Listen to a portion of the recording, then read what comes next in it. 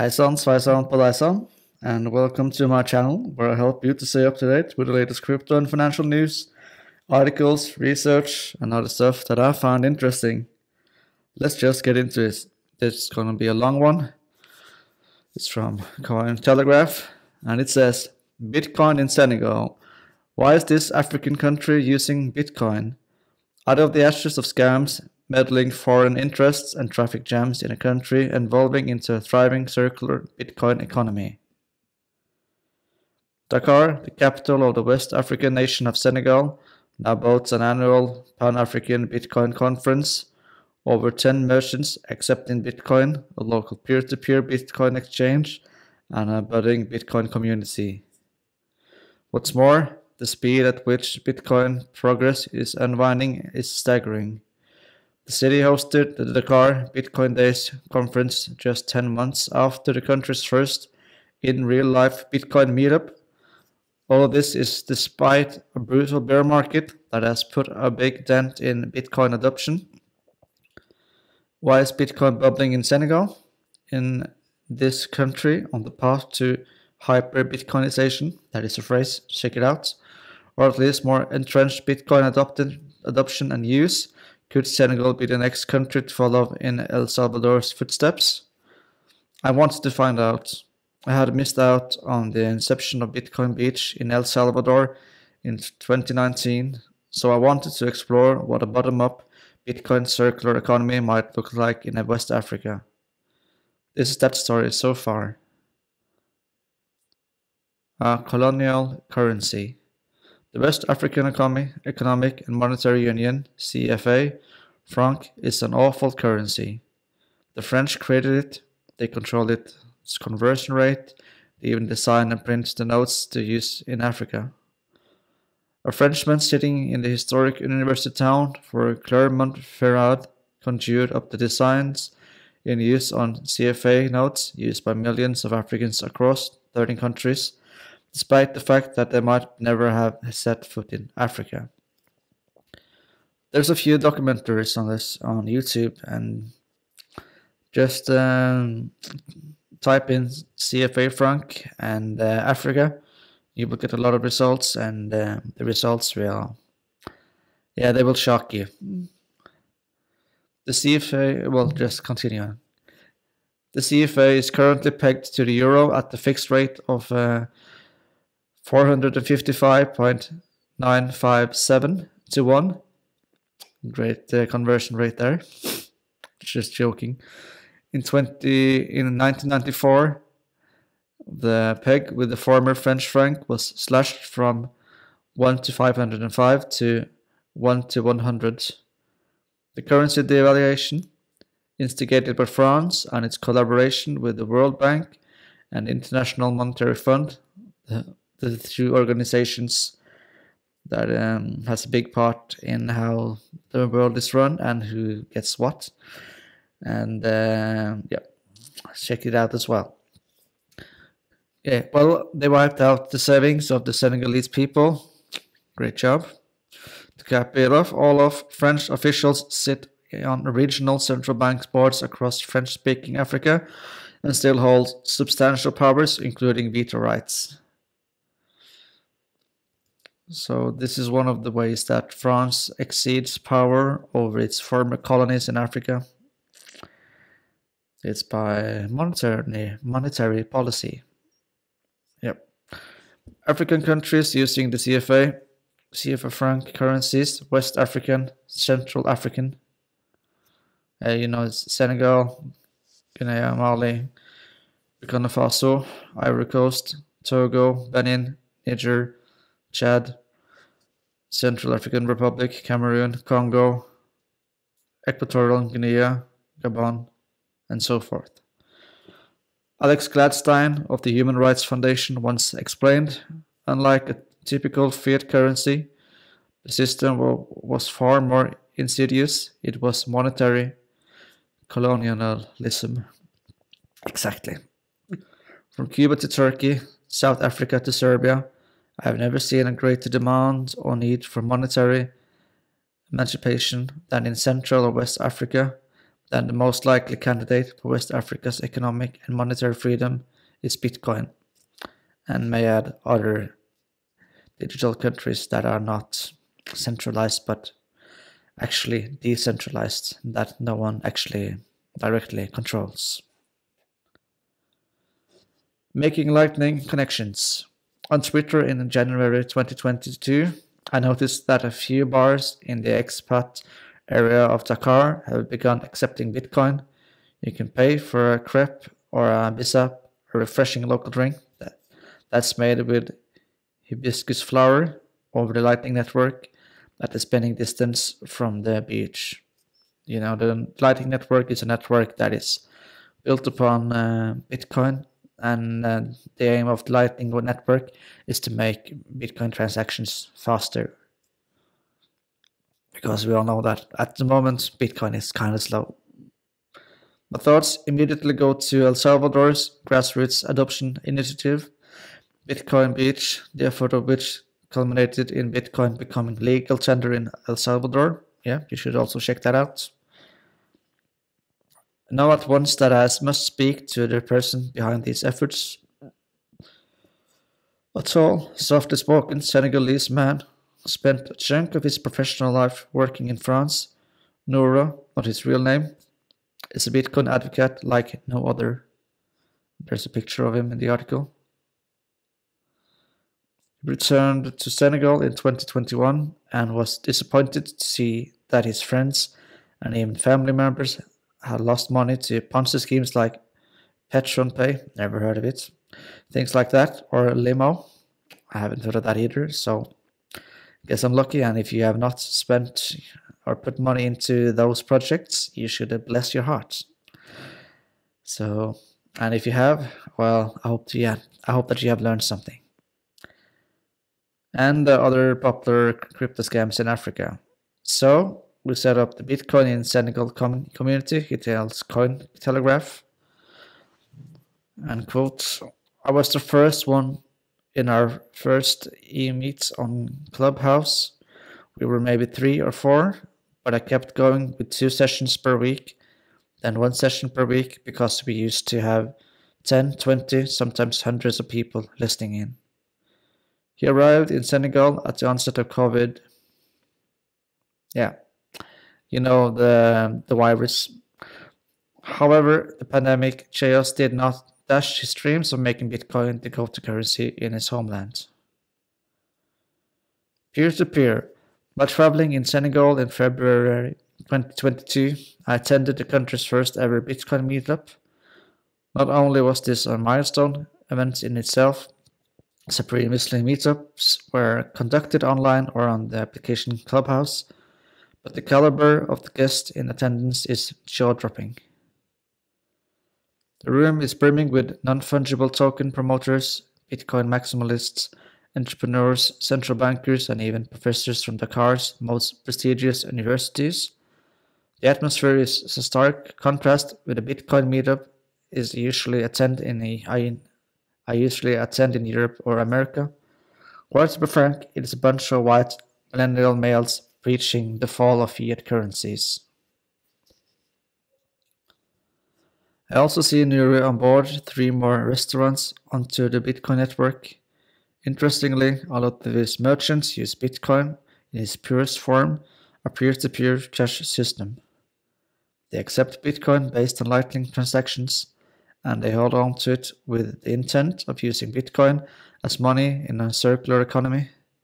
Nora is building an app that allows merchants to cash out in local currency and offers a personalized service where they can get their hands on cash if need be. I left Senegal in March 2022 with a spring in my step. I felt inspired by the fact that the places that need it the most, they are enthusiastic Bitcoin people devoting their time and efforts to educating others about money and ultimately Bitcoin. Now, fast forward to August 2022, and I couldn't quite believe that Noura is texting me saying he had plans to host a Bitcoin forum in Senegal. It will be the first time that Bitcoiners from all over the world would assemble on the African continent to share their passion for Bitcoin and strategize how best to adopt the currency. I vowed to myself that I absolutely must attend. Not only is this a country that I'm increasingly attached to, but I fully want to observe, participate, and report on the Bitcoin movement in Senegal and Greater West Africa. Dakar Bitcoin Days. Dakar Bitcoin Days gathered enthusiasts and economists from across Africa and a pan-African celebration of magic internet money, from Cameroon to Congo, Mali to the Ivory Coast and the Central African Republic. There were interested parties from all over the continent, as Noor says in an interview while pointing at the continent of Africa.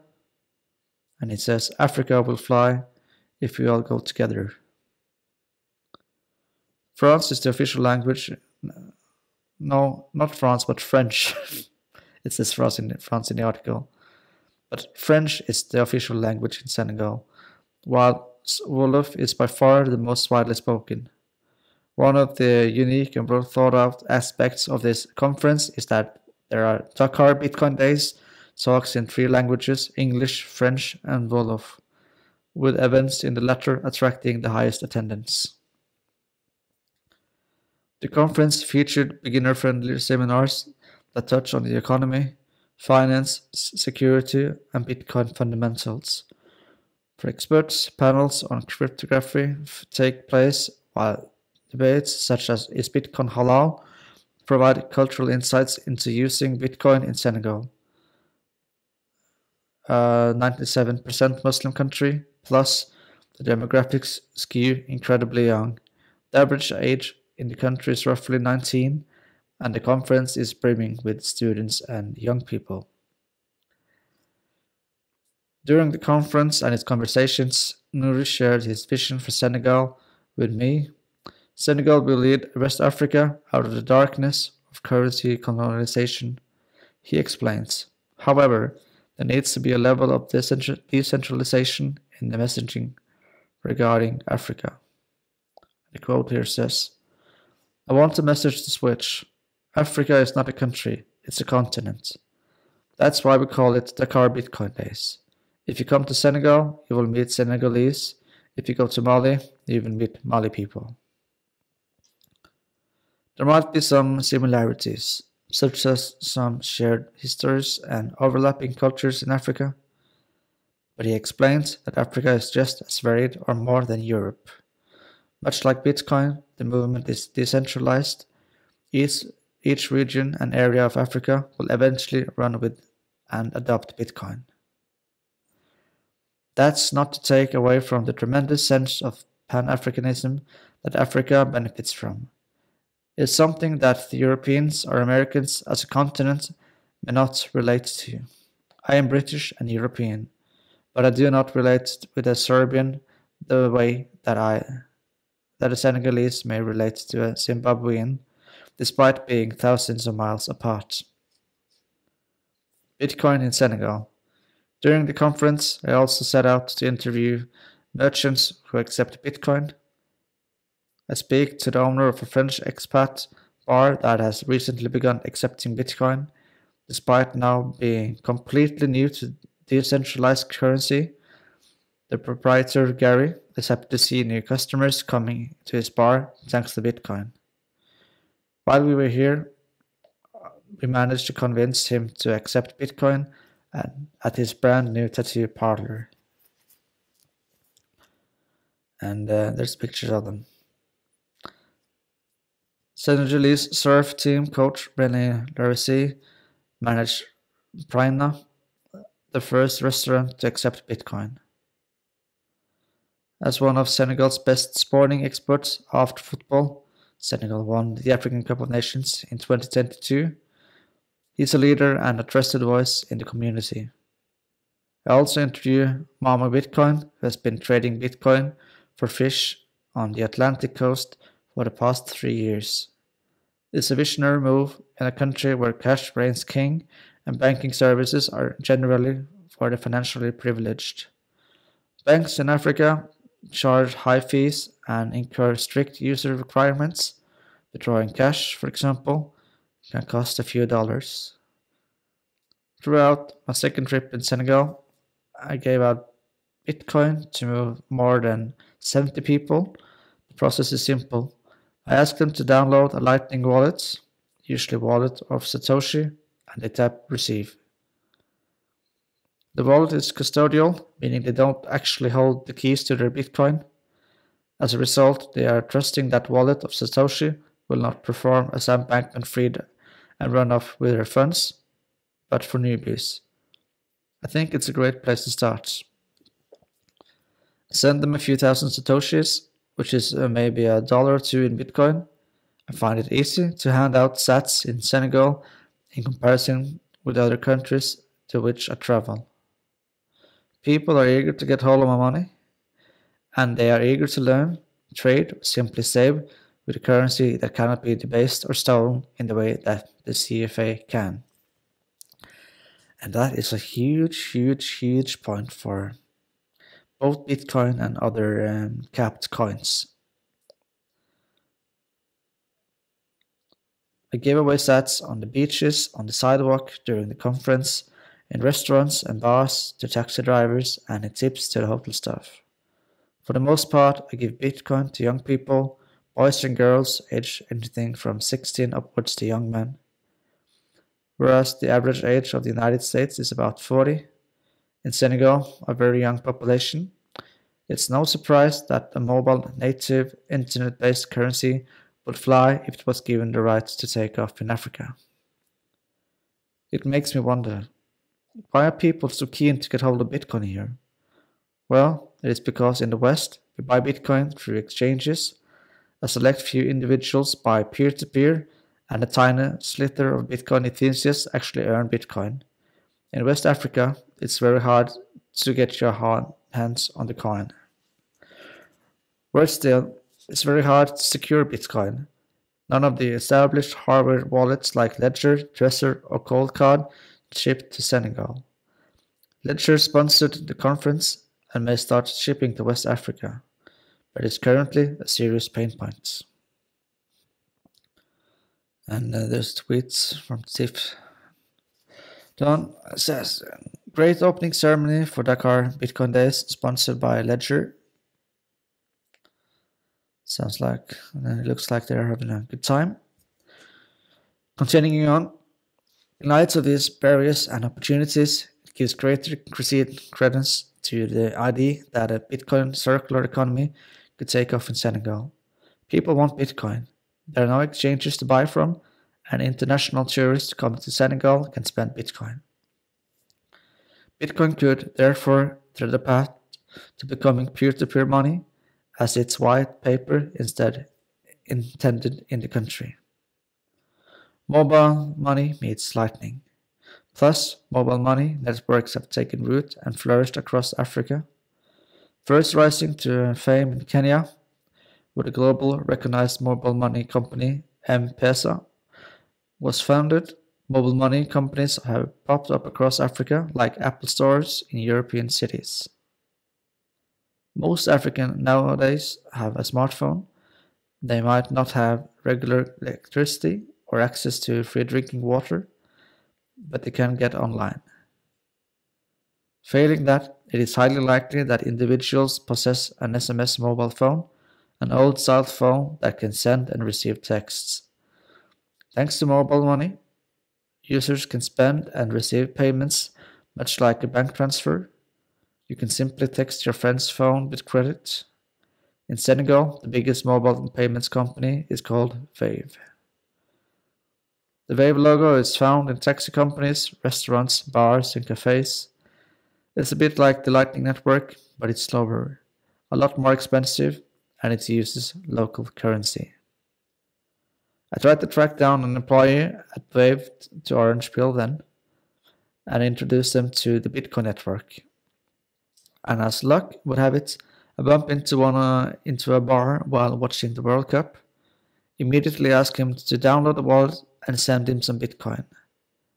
The internet connectivity was very patchy where we sat, so it wasn't the best, and it took a few seconds. Cue network error. Yeah, I really don't like. like the network to go down when you're sending money across networks. It's very stressful and can be a real pain.